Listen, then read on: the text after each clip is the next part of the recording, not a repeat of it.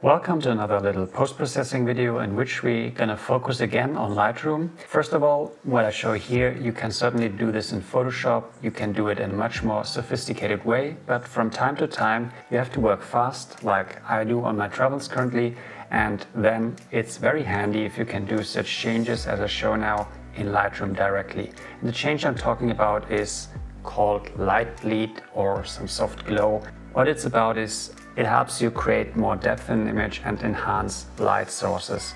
And that's also the key. I think this effect works best if you already have some light source in an image or just outside of the frame, which you want to enhance or have bleed into the image, and you're not just making up a light source somewhere where there wasn't one. I don't think this looks very realistic, but if you have something to work with like I do in this image, then I think this effect works very well. So actually this image, you might know already from the last video, was taken on Madeira on a very stormy evening, and I had those dark brooding clouds here and then some light here on the left side, which creates a nice depth in the image. But here I already applied a setting or the trick I want to show you now. So let's go to an image I took just seconds before where I didn't apply this setting yet. And you see, same as in the other image, light's already there, but it doesn't look as hazy and there's less depth in the image. So let's do the same setting now, and it starts with creating a new mask.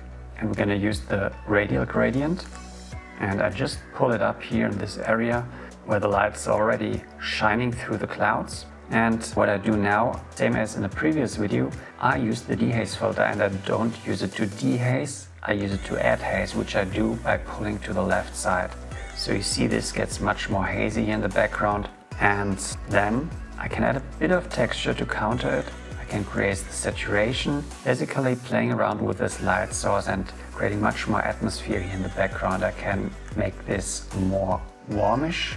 I shouldn't go too far, just creating a nice color contrast between this dark blue ocean and the light source here.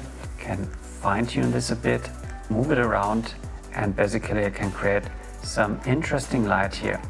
Now, to make it a bit more realistic, what I can do, I can add a subtraction mask. I click on the minus here and I select the luminance range, and what I want to do, I want to subtract this effect which I created from the darker tones. So for example here the darker clouds, and also a bit here the dark areas of the mountains, to keep those contours. So how do I do it? First let's pull this right triangle and show the mask. So what's showing up red is basically the mask, which I now use to subtract from the radial gradient.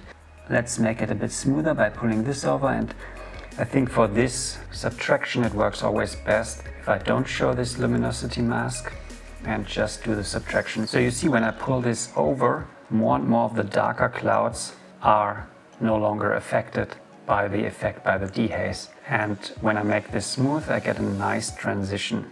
And this way I think this light bleed and dehaze is much more realistic because it really focuses more on the brighter tones in the image.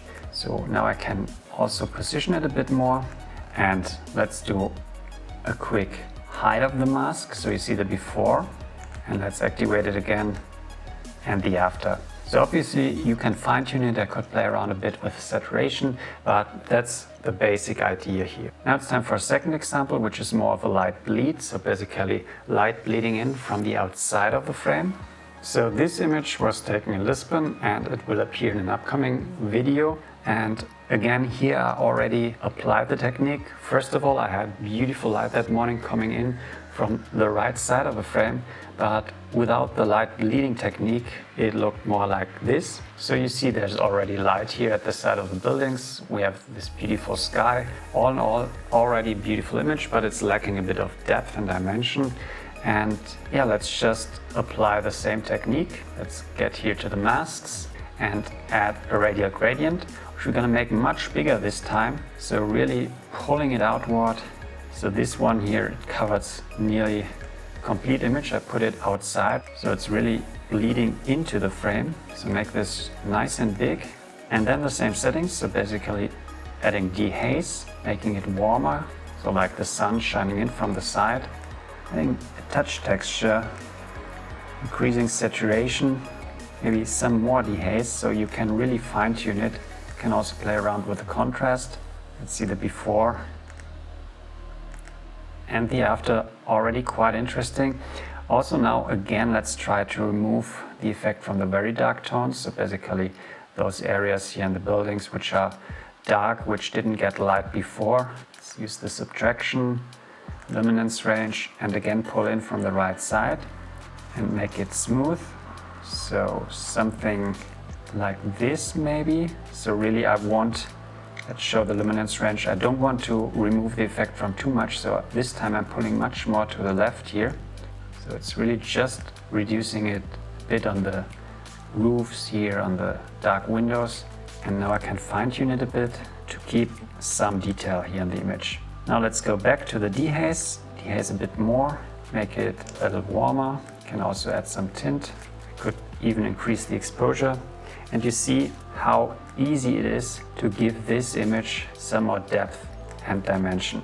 So let's see again the before and after. So let's hide it. Already nice image, but a little flat.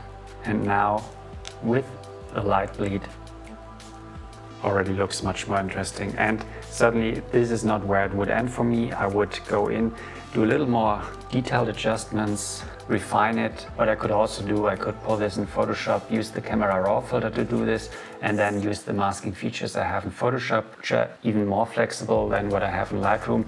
But that's just the basics, something you can use to play around and see where it takes your images.